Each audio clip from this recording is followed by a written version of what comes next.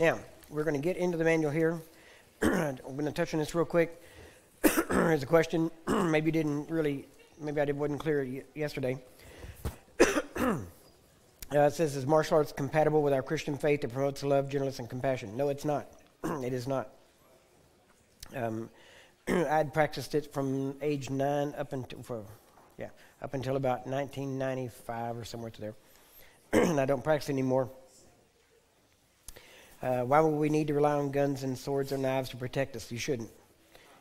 Shouldn't Jesus be our protector? Yes, he is, and he will. And I've actually been better protected using his name than before. So, he will protect you. I could give you some neat examples, but I don't have time. So,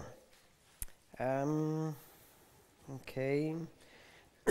Okay, just as if you gave me this, okay, I'm not going to read it exactly because I don't think it might not be taken right the way I say it. Okay, so if you remember this, okay, if this is you.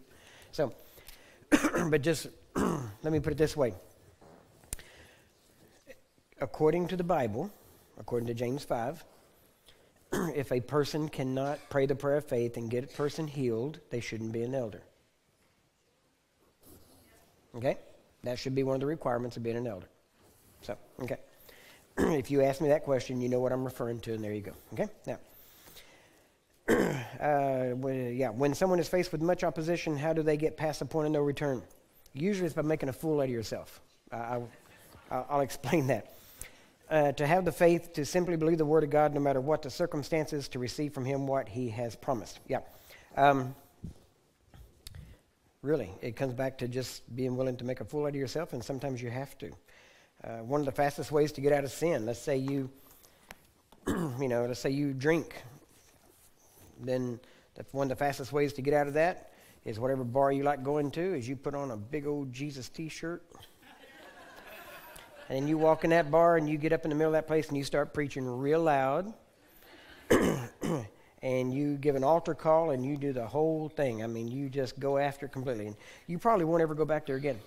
Okay, so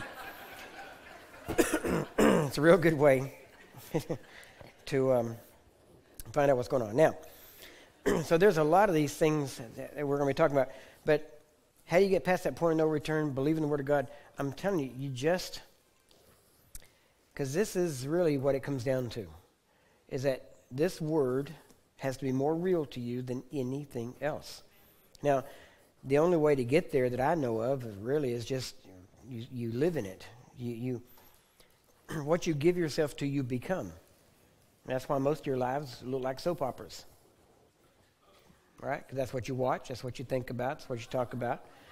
Okay? Or, whatever it is, singing contest, dance contest, whatever it is you watch on television, that's what you pour yourself into. Then don't complain whenever next time you need help, then call, what's his name, Simon Cowell or whoever he is, okay? See if he can give you a word, okay? I'm sure he's got some, but you might not want to hear him. So, I tell you, you just have to decide what's important. And what's important is what you'll give yourself to. Now, for me, the thing is with me, I'm healthy. I live healthy, but I'm not healthy because I preach. Because there's a lot of people that preach that aren't healthy. Right? A lot of people believe in healing aren't healthy. But I don't have to preach to be healthy, and I don't have to preach, I don't have to do this. I could go home and be at home and believe this, and it would still work. I'd still stay healthy, and I'd still, it would be real in my life. And even if I did that, I'd still live in this book. You understand? I don't read this, and I don't study it and keep it with me all the time because I'm a preacher. I'm a preacher because I had this book with me and I studied it all the time. You understand the difference? I was reading this book and studying this book and living in this book and doing what it said to do way before I was ever asked to preach. And so this thing has to be more real. This has to be more real than your friends. This thing will separate you from friends. And you have to decide, what is it worth? I mean, honestly, when I look at this, for me and my family, this book has meant everything. And so, and now, for literally thousands of other people. This book meaning so much to me has meant whether they have a grave or not. Do you understand? And believe me, I believe in the Ephesians 4 giftings, and I know there's callings to special ministry, so to speak, to an area of ministry. But there's not a person in this room that can't preach this gospel. And if you're a Christian, you're supposed to be doing it. Do you understand? Not necessarily behind the pulpit, but to people. You should be discipling someone, and that doesn't mean some weird thing. It just means all a discipler is a person that takes someone along that wants to learn, and they just share with them what they know. And they become involved in their life. So anybody can do this. What I do is not, what I do is special. The fact that I do it, I'm not special. Do you understand what I mean by that? The ministry and the ministry of the word is special. I mean, it's an entity of itself. Me being able to do it, I'm not able to do it because I'm special. The reason I do this is because I have a moral obligation to share what I know. That's why I do it. God didn't appear to me in a bright light and say, you go and do this. He didn't do that. If I told you how I recognize my call to ministry, you probably wouldn't like it, because it wasn't like Paul on the road to Damascus. It's just, I realized that me preaching the gospel could do more good for more people for a longer time than anything else I could do. And that's what I started doing.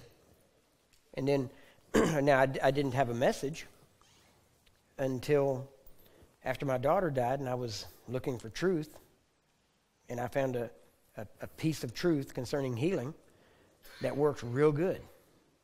And so we just started sharing that. Now, so it's not am I in the fivefold ministry? Yeah, I fulfill a calling in that. But the bottom line is, I just got filled with the Word of God and have to share what I learned. So, it's twofold. Number one, if you want to do that, that's how you do it. Don't go to somebody and try to get them to put you in the ministry. Get the Word of God in you, and your ministry will find you, and the people that need you will find you. So they found John the Baptist, and he was out in the middle of the wilderness. He didn't have to put commercials on TV. Right? If you have a message, people will find you. God will direct people to you. We were in the middle of Arkansas, out in the woods. You understand when I say woods? You know what I mean by wood? That means out in the middle of nowhere. And there's a little house, little bitty white house. Used to be a crack house. And a lady heard about it, and the police couldn't keep the crack addicts out of there. So the lady bought the house from the people, and then went out there and literally cleaned the thing out, completely restored it, and turned it into a church. And it was amazing. The police couldn't keep the crack addicts out, but when she turned it into a church, they all left. Okay? So, and I was coming back from a meeting, and she had heard about us somehow, and she called and said, would you come to she said to Hot Springs, Arkansas, and then she would take me from there. I said, yeah, I'll come. She said, okay, well, I've already got a ticket. She said, I got you a ticket to this airport, and from there we'll have a plane pick you up and bring you in. And so she had a plane there that I didn't even know anything about her, but apparently she was pretty well off.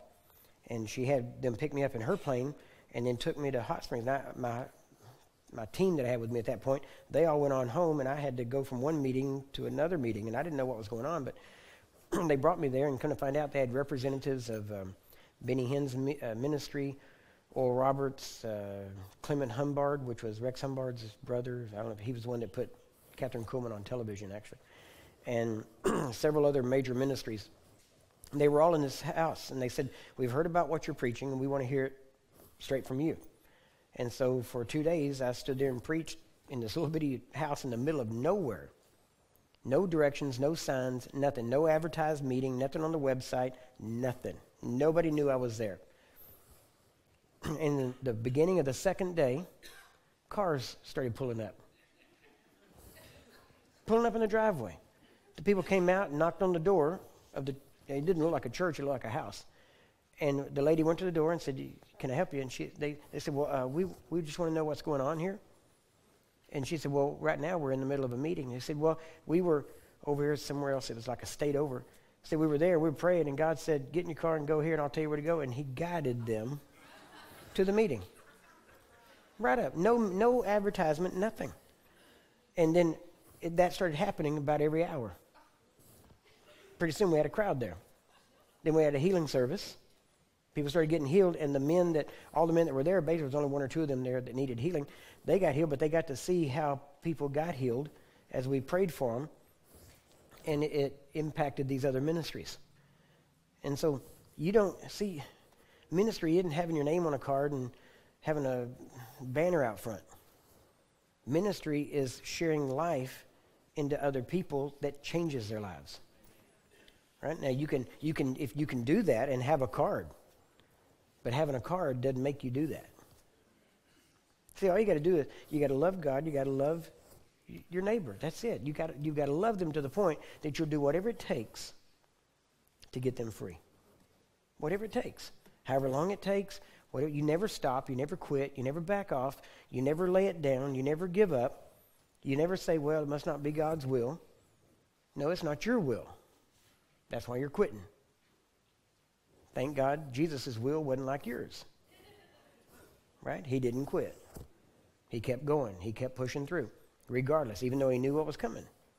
So, and see, it's funny because when I say that, in a few minutes here, we're going to get into chapter 1. But I don't know if you realize it now, but chapter 1 says the Word of God is our ultimate rule of faith and action. Now, isn't that what you've been hearing for the last 2 days? Okay, then we've been in chapter 1 for the last 2 days. Okay? Now, but in a minute, I'm going to take you into some things because there's really only one message you need to know about healing, and there's only 2 things that you need to know. One is you need to know, is it God's will, and is it in the atonement? And really, if you find out if it's in the atonement, then you know it's God's will, because it can't be in the atonement and not be God's will. But once you figure out that it is in the atonement, and therefore it is God's will, and therefore it's always God's will, then that means it can never not be God's will. Now see, once you get to that point, everything else is downhill. Because most of your problems in healing come from the fact that you're not convinced totally and completely that it is always, in every case, in every situation, God's will to set them free. And as long as you think, because it's amazing, you go to almost every Pentecostal, charismatic, whatever group that say they believe in healing, and you look at their statement of faith, and almost every one of them will say, we believe that physical divine healing is the will of God and is in the atonement. In the atonement of Jesus Christ. Almost every one of them have that. And yet, if you talk to them about it, they will say, well, yeah, healing's in the atonement, but. And but means, any time that they don't see it, it's not God's will. So you have to realize, listen, this is really simple. All you have to do is settle it. Most people they never settle it. That's the difference. Most people are always wondering. That's when they're tossed to and fro with every wind of doctrine. People come through, well, healing's always God's will. Yep, that's good. Well, healing, sometimes it's not God's will to heal because he's trying to teach you something. Well, that makes sense. I'll go over here. Well, but God does want everybody healed because, it's better that if everybody's healed. Well, yep, I think everybody should be healed. You're tossed to and fro. Settle it. You can be my friend, you can be my enemy. I don't care which. Just pick one. Right? Don't make me think you're my friend when you're really my enemy. Right? If you're my enemy, I want to know not to turn my back to you. Right? Friend or foe, it doesn't matter. Just pick one. Pick a side. Don't be wishy-washy. Be settled. Well, it's the same thing. Be settled. Is it God's will or is it not? Well, but he's trying to teach you something. Then it's not God's will. Well, no, it's always God's will. But you can't have it both ways. If it's always God's will, it's always God's will. See, your problem really doesn't lie in the understanding of God's will. Your problem lies in your understanding of God. See, you believe that there's some darkness in God. That's what you believe. If you believe that it's sometimes not God's will to heal, you believe that there is variableness in him. You believe there is some shadow of turning in him. You believe he's not always the same yesterday, today, and forever. You believe that there is some darkness in him because he will use some evil to try to turn you around. God is not the author of evil. You understand? He's not the author of sickness and disease. And he doesn't use the devil as his, corrector.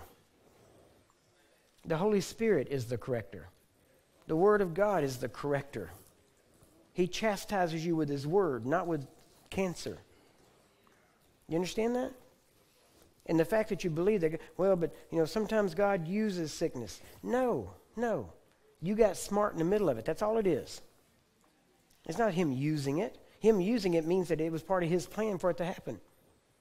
See, you think sometimes that everything Jesus did, like the saying, Jesus only did what he saw his Father do, so you can't just walk around doing that. Well, depends on what you mean by that, because that word sees actually means to perceive or understand.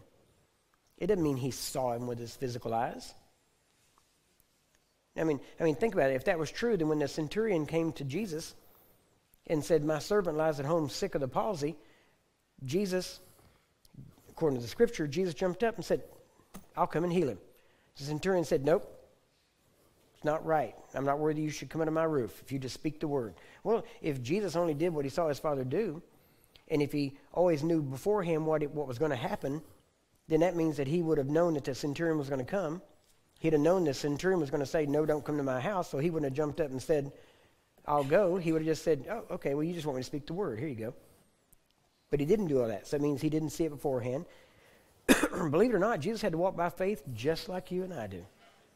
If he didn't, he didn't please the Father, because without faith, it's impossible to please the Father. So Jesus had to walk by faith too, right? And walking by faith means that there's always a possibility of failure, right? Now, if you truly walk in faith, truly, the possibility of failure is not a real possibility. Amen? But basically what it comes down to is you have to get to the point where you say, if God doesn't come through, this whole thing's going to fall apart. Right? But then because I'm in faith, God will come through. And so you just keep on walking. That's why people don't understand people that walk in faith, because they don't make sense. They don't have wisdom. Well, brother, you got to use wisdom. I am using wisdom. I'm using divine wisdom, not earthly wisdom. Right? Earthly wisdom is devilish. Divine wisdom is divine. Yeah, I don't make provision for the flesh. I don't make provision to fail. I don't have a plan B. Right? Plan A. Plan A says, Bible says this, that's the way it'll be. We don't stop till we get there. You keep on going. You don't stop. You see, faith knows what the end's going to be from the beginning. And then it just keeps walking there until that ending is seen. See, in the beginning, you can't see it. If you can see it, it's not faith. See, anybody can jump in when they can see it. And if you can do it on your own, you don't need faith. Right? You only need faith when you can't do it on your own. So until you get to the point of the impossible, you can't get into faith. You understand?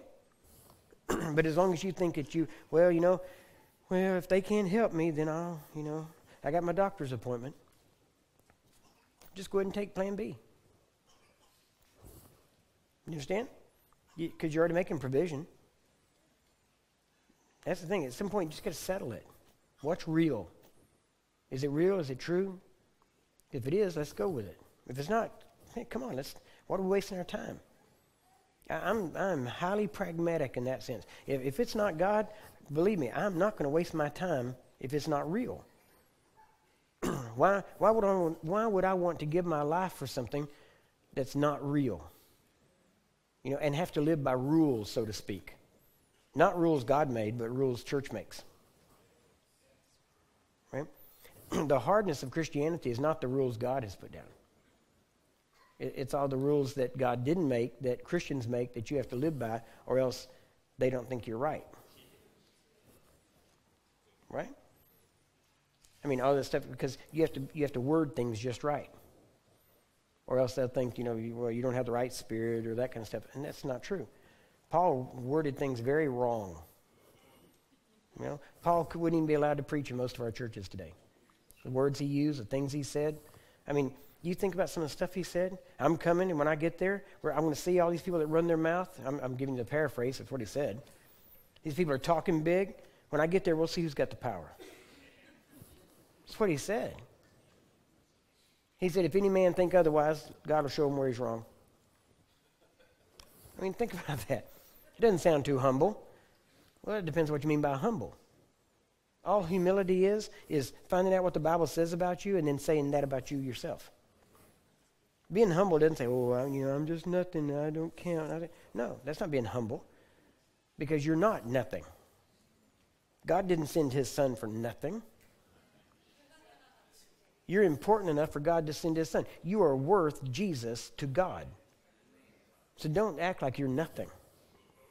You don't act like you're something either. Okay? So that's because that's the beauty of this thing, though.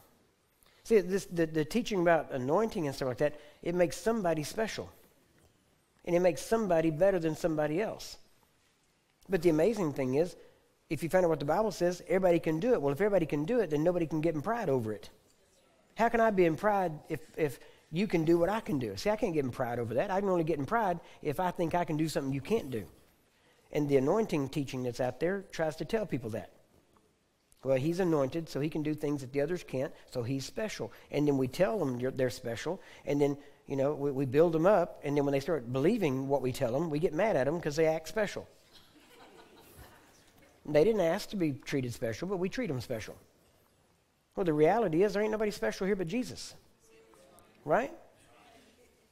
I mean, when Jesus rode into Jerusalem on that donkey, and they started laying down palm leaves and Hosanna and looking and standing, that donkey thought, I must be well liked here. Yeah, this is the way a donkey is supposed to be treated here. Wait till I get back to the corral and tell them how they treated me when I came into Jerusalem. And the donkey forgot it. It was the one on his back that they were yelling at. Amen? And the donkey was probably thankful a week later. Okay? So that's what you always got to do. Whenever Paul and Barnabas went into town, and Paul and Timothy and all those guys, the first thing they went to get there, oh, these are the gods from heaven have come down. And they started talking like they're gods. And by sundown, they're in prison. Right? One minute you're a god, the next minute you're a devil. Why? Because that's in people's minds. People will take you from being a god to a devil that quick. Right? So the main thing is, don't listen to either of it. Know who you are in Christ. It doesn't matter what people think about you, what they say about you. All that counts is what he says about you.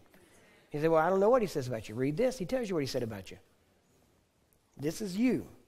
You understand? This is what he said about you. This is who he wants you to grow up to be. This is who you are now, and he just wants you to renew your mind so you can be seen that. Amen? And once you do that, you say, well, we're not getting into a lot about healing. Yeah, we are, believe it or not. Jesus never taught healing. See, that's why I said the church is so backwards, because Jesus used healing to verify his words. We use his words to verify healing. You understand? It's backwards. We don't have to prove anything. All we got to do is be obedient. I don't have to prove this. It proves itself. If you do it, it'll work. But we always think, well, we got to prove healing. Why? Because we're always, for some reason, especially Pentecostals, Charismatics, we've always felt like the stepchild that the church didn't want. So we always have to prove. See, we're right. We want vindication. We want to prove we're right. Forget being right. Be helpful. Help people. Love people. Touch lives. And it's amazing because we always get back to this. We always get back to the point where now if the person wants healing, but if they don't want healing and we want to minister healing, and it's a child and the parent doesn't want us to heal, and we get caught up in this theology stuff that's not even real theology. And it's just human reasoning. You want pure and simple theology? Real simple. Love God. Love your neighbor. Do to them what you would have done to you. If you were sick, would you want somebody to come lay hands on you? Yes, then go do it. Now, would you want them to just touch you and go, okay, you'll be okay, bye-bye? Or would you want them to stay there and fight for you and tell that thing to get off of you? Then fight for them. Just love them like you would love yourself. Amen? Do for them what you would do for yourself. You say, well, but, what about this? What about that? No what abouts. I'm trying to get you past all that kind of stuff. I want you to come into what it's like to walk as a son or daughter of the living God. It's amazing. And see, people keep wanting more and more rules. What do I got to do? How do I pray? How do I say it? Why do I do this? It's not about that. You need to realize whom the Son sets free is free indeed. Amen? It's amazing. I watch these guys. I watch these other seminars and stuff like that. And, you got to do this. And when the pattern is right, the glory will fall. Let me tell you, you can't get the pattern right. Once you touch it, it's messed up. Right? Why? Especially if you're doing it as a human. You just mess it up. You can't get the pattern right. What makes you think you can finish in the flesh what was started by the Spirit? But what do we always try to do? We try to live by do this, don't do that, touch this, don't touch that. If I live good enough, God can use me. You can't live good enough for God to use you. Do you understand? Now, I'm not telling you don't live good. But your living good ought to be out of gratitude to God for what He's done for you, not to try to get Him to do something else. There's not gratitude in that. It's amazing. This thing is the easiest thing, and I'm having the time of my life. I'm telling you, it's good. There is nothing better. I open up my email box, the inbox thing, and, testimony. From the, many times, usually for 6 to 8 weeks after we leave a place, we keep getting testimonies. Keep coming in. I'm still getting testimonies from Africa right now. People going back, getting tested, and finding things are gone, and it's amazing. And the thing is, it's so funny, I give you all these testimonies. And if you'll get the principle behind them, it's not just a testimony. There's things to learn in them. Because we had, these people that, they want you to be a certain way. They think you have to be dramatic and theatrical. That you got to do things this, all the pizzazz and the flash. And it's not that way. Now, do you play with it? Yeah, when you first start operating in power, yeah, you'll play with it. You will. Remember when Benny Hinn was taking his jacket off and waving it at people? What do you think he was doing? He was playing. He was experimenting. He was going, you know what he figured out? He figured out at that moment, I can do anything and it'll work. He broke out of the idea that I have to pray like this and say this and have to do it like that and hit the song and let's get the music just right and let's get it. And if we get everything just right, then it'll happen. And he found out, you know what? If I wave my hand, the power of God will hit people. So what does he do? He starts waving his hand. He goes, I wonder if it'd work if I blew on him. Whoa! It works. It's amazing because when you get to that point, anything you do will work. Why? Because it's not a formula. It's not a method. It's life. You can walk past people like Peter in his shadow, and they get in your shadow and they get healed. You can walk past people. Have you ever been in a place and a woman have on perfume, and when she walks past, you can kind of walk, she walks this way and you walk that way, and you walk through her perfume trail? You know what I'm talking about? It's like a, jet stream of an airplane, I mean, you don't even see her now, but you just kind of, and you can walk in and back and out of it. You know what I'm saying? You ever notice that? But the Bible says that's the way we're supposed to be. We're supposed to have the aroma of life. Imagine that. Imagine walking through a place and you walk this way and somebody walks this way with a cane, and when they walk through, all of a sudden they go, whoa. And they get absolutely healed, throw their cane down and go, I don't understand it. And you say, well, that wouldn't happen because God wouldn't get the glory. Really? So the angels, God, nobody's watching. No, what you mean is you wouldn't get the glory because you wasn't the one laying the hands and going, what? Everybody gather around. Now watch what I'm going to do. You understand? Why? Because you're already walking off that way. That's the way it should be. You should just emanate life. There's nothing better than that. And think about this. Imagine you right now. Maybe you've never seen the power of God in your life. But imagine you going to somewhere like in Africa where I just come from. The whole section of they had a section in the church that is probably as many people as right here right now, that they have to keep them separated in one section, and it's called the HIV section. They can't even mingle with the other group. Can't even mingle with the other people. They have to sit in their own section, and when they come in, they have this paper on that says HIV, and they have to sign in, and they send them right over to this other section because the government says you have to stay separated over there. And they have them completely separated. Now imagine you, right now, imagine you running over there with me. You and I are standing there. We're standing at the pulpit. We're looking out, and you see this section over there, and there's people lined up for healing. And I say, okay, I'm going to take the healing line here. You go over there. You wade in amongst those people and get them free. Think about that. Now, I'm not talking about imagining what could happen. I'm saying as you are right now, what you know right now, you got to go get them free. You got to get that off of them. Imagine. Now, how would you feel? Totally helpless because you don't know, because you know. Okay, that's acceptable because you're thinking with your mind. Because you are, as a human, totally helpless. You understand? But you're not human. You're a son and daughter of the living God. You're not normal. You have something in you that no human has. Do you understand? Because the minute a human gets it, they become a son or daughter of God.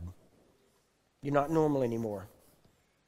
You can't fit in with that group anymore because you're different now. You have in you the spirit that created the world.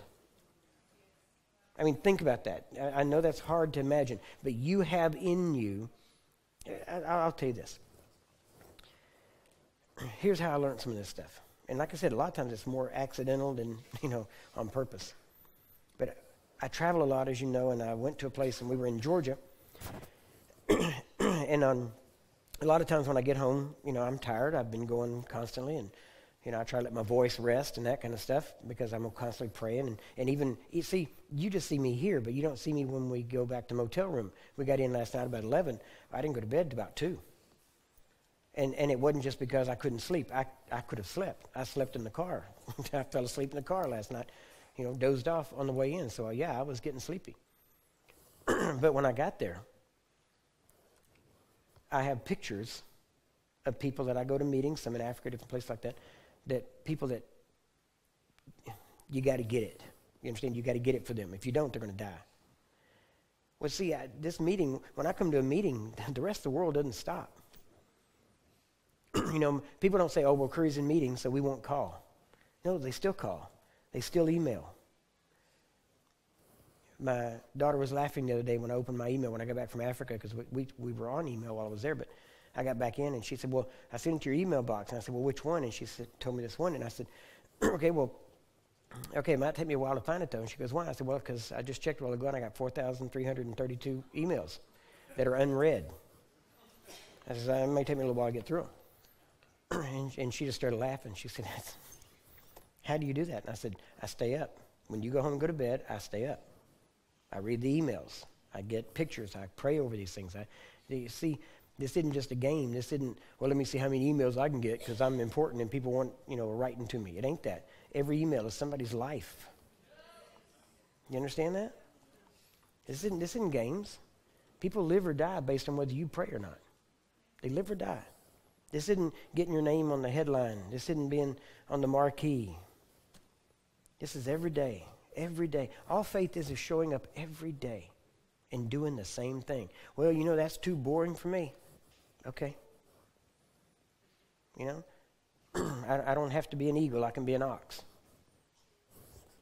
You just keep plodding along. You just keep doing what you do. Why? It doesn't matter if people like you, don't like you, what they say about you. All that matters is you keep doing what's right. It's called moral obligation. You have an obligation to help if you can. That's why if you ask me to pray, I can't turn you down. I can't. It's not in me.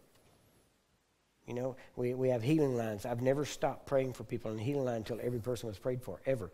I've prayed for well over 2,000 people in one night. I kept praying until 2 o'clock in the morning one time. They came and got me and said, you got to go back to the room. You got to rest. You got to get up in the morning and do this again. I said, you tell them. I can't tell them. Look at the next person in line. What's the matter with you? Terminal cancer, standing there with a tank thing. I'm like, you tell them. How can I tell? I can't tell them to come back tomorrow. Why? Because I'm tired. I can pray for another person.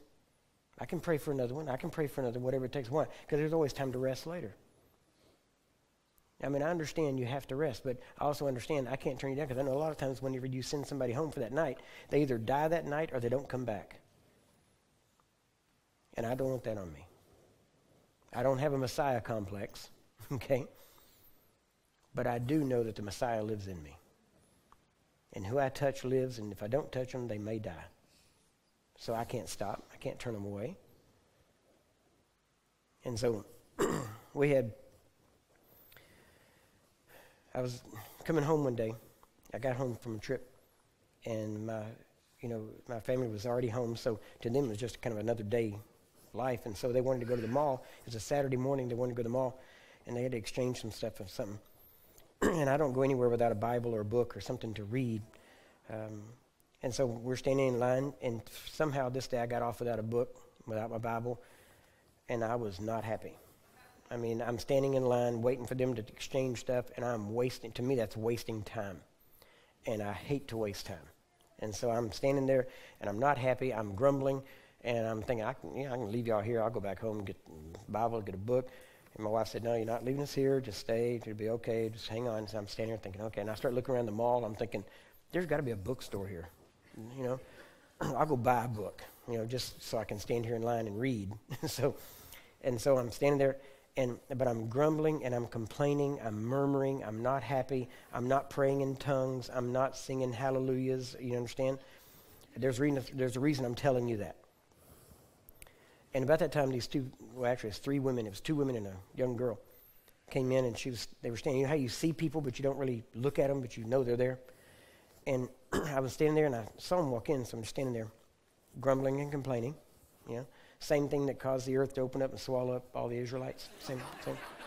I was doing that same thing. And so I'm standing there. And about that time, I felt right here literally on my side. Wasn't here. It's here. It was just about the size of my hand. Right here. But it was like someone just took a lid off and water was going out. It was like I could feel it. Now, I'm not really given to a lot of stuff like that. I don't feel things all the time. I'm just, you be healed. It's a fact. There you go. It's got to happen. That's it. I work in authority and dominion, really not so much by feelings and stuff. And if I feel something, great, but I don't need it. And so I felt this flowing out. So I'm standing there, grumbling and complaining. And this was going, so I kind of notice it, and I look over, and there's this young girl standing there, and she had her head on her mom's shoulder, and you could tell she was not feeling good. And I knew this was going to her. I knew it was for her. Now, I would like to tell you that because I felt the anointing flowing, that I walked over to her and said, God has sent me over here to do, but I didn't. Why? Because I was grumbling and complaining and not happy, right? I didn't want to do it any more than you would want to do it. I was tired. I didn't want to talk to anybody. I didn't want to, I didn't want to go down the mall healing the sick. I didn't want to do anything. I was tired. I just wanted to rest. I'm standing there, and I feel this, but at least now I know what's happening, so I'm at least smart enough to agree with it. Now, I didn't go talk to her, but I can agree, yes, in Jesus' name. Yes, you be healed. That's it. So I'm standing there, and it wasn't 2 minutes. And all of a sudden, I heard her stand up and look at her mom and say, Mom, I'm feeling better. If y'all still want to go to this thing, we can go, because I feel fine. I feel fine. Well, I hear that, and now is when you really want to go, well, here, let me tell you what happened. But it's too late then. You understand? It's too late. Easy to be a prophet on 9:12. Should have been one on 9:10. You understand? Anyway, so it's going out. So now this is unusual to me. So I'm thinking, okay, this is weird. Not normal for me. Didn't say anything. Went home later. Went back, started working. I think it was a little bit later after that. And I was working on my laptop, and I had a little television there. And back at this time, it still had VHS more than DVD.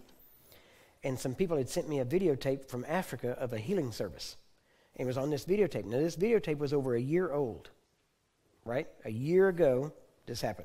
So I stick this thing in, I'm playing it, but I'm writing, so I turn down the volume, and you know how you kind of let something play and you kind of watch it, but you're really working, and if you see something interesting, you'll turn it up or whatever. That's kind of what I was doing, but I was sitting there writing, and there was a healing service going on, and it was average kind of, nothing stood out at first.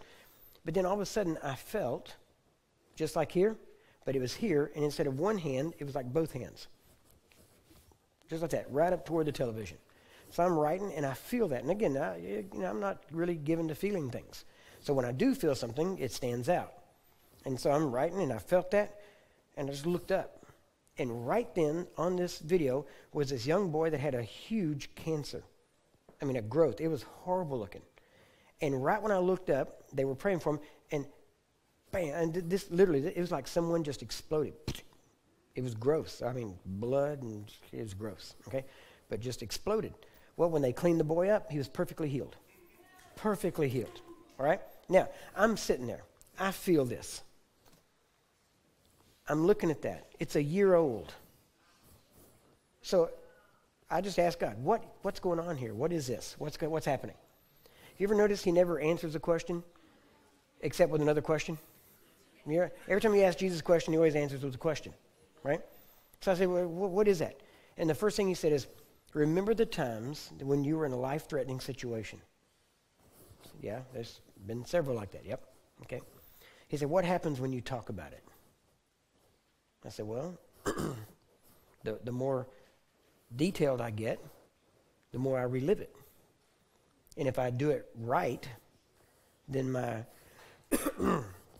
my heartbeat will speed up, my blood pressure will go up, my breathing will get shallow. Why? Because that's the fight or flight syndrome. That's what's going on in you. You start to gear up for what's happening.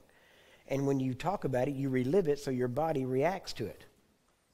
Right? Now, this will explain a lot about the anointing, too. Sometimes the anointing getting spiritual. It's more physiological interaction of what you're expected to do and stuff. So anyway, talk about that later.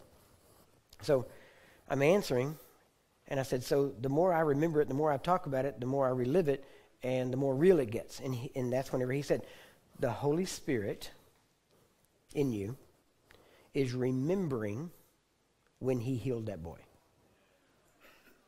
Now, understand, I had nothing to do with that. I wasn't praying for the boy. This happened a year ago. The boy was healed, right? I had nothing to do with it. But the Holy Spirit in me was remembering when he healed that boy. And I thought, okay, literally, I'm telling you what was going on in my head. I'm thinking, God, this is weird, and I need Scripture. Because I told you, I like Scripture. I said, God, you got to give me Scripture on this because this is just too weird. The amazing thing was he gave me a Scripture that I have actually preached. Don't you just love it when he does that to you, you know? And he gave me a Scripture I'd actually preached on several times, hundreds of times. And it was out of Romans chapter 8. And it says, if that same Spirit that raised Christ Jesus from the dead dwells in you, then usually what I preach is the next part. He will quicken your mortal body. That's what I always emphasize is he'll quicken your mortal body. He'll heal you. That Spirit of God will heal you. But he didn't do that. It was like he put it on a loop and played it over and over again. And he kept saying the same thing over. If that same Spirit that raised Christ Jesus from the dead dwells in you, stop. Back. If that same Spirit that raised Christ Jesus from the dead dwells in you, stop. If that same, just literally over and over and over. And I know when he does that, he's trying to get something across to me. All right? He's not just repeating himself, okay? And so he keeps repeating it, and then it hit me. If that same Spirit that raised Jesus from the dead dwells in you, and then I got it. The Spirit in me is the same Spirit that raised Jesus. That's sharp, isn't it? I mean, you just picked that up that quick. Okay, now, but the amazing thing was I realized he wasn't talking about just raising Jesus from the dead.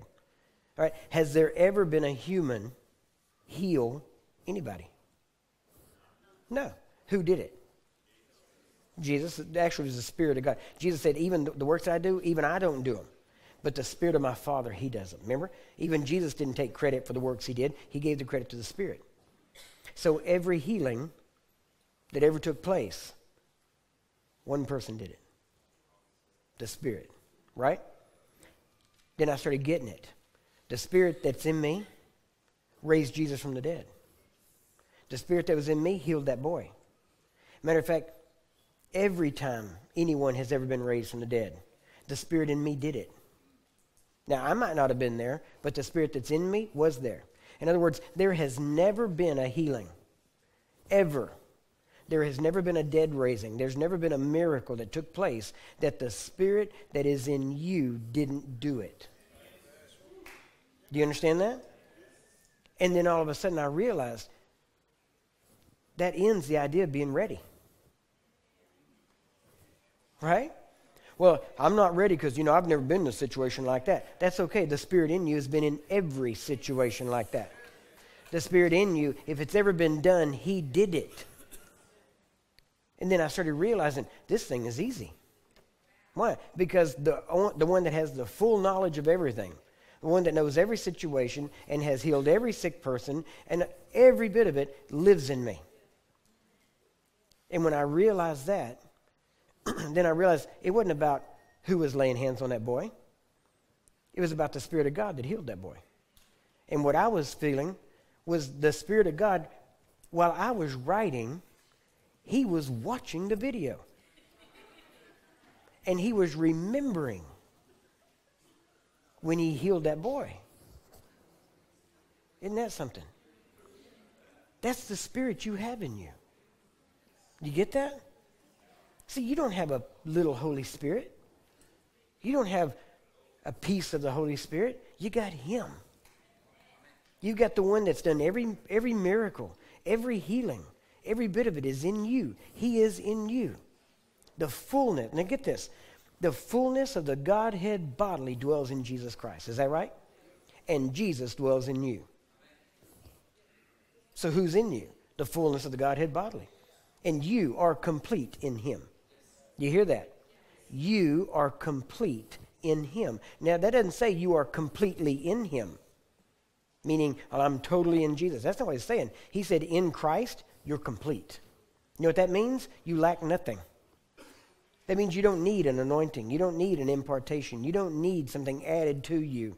Why? You are complete. My granddaughter, my newest one, born 8 weeks ago now, I guess, something like that, almost. And when a baby's born, the first thing you do is count everything. Isn't that right? You look at them, they're, until they clean them up, they're not pretty, but once they get them cleaned up, they're pretty. And as soon as they're cleaned up, the first thing you do is start counting everything. Count their fingers, count their toes, right? How they look, everything's there, everything's working, okay, good, okay. Yeah, once you do that, what do you say? Oh, they're complete. Good, they're complete. Isn't that right? Are they grown? Are they full grown? Are they finished? No, they're complete. See, they're born complete. You were born complete. You understand? You were born again, complete. You don't need anything added to you. Now, will she grow up and learn more as she goes on? Yeah, but she's still complete. She's not half a human. She's human, right? Why? Because she's whole. She's complete, right? You were born again complete. Now, as you grow, you learn how to use what you have. As she gets older, she'll learn how to use her legs and start trying to walk.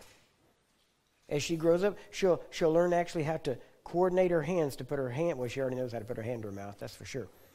But she'll know how to use it with a spoon, Why? Because you have to learn how to use what you got. Even though you were born with it, you still got to learn how to use it. See, your problem is you were born with it, you just don't know how to use it. My job is to show you how to use it. But I'm not here to give it to you. Right? Why? Because you've already got it. You were born with it.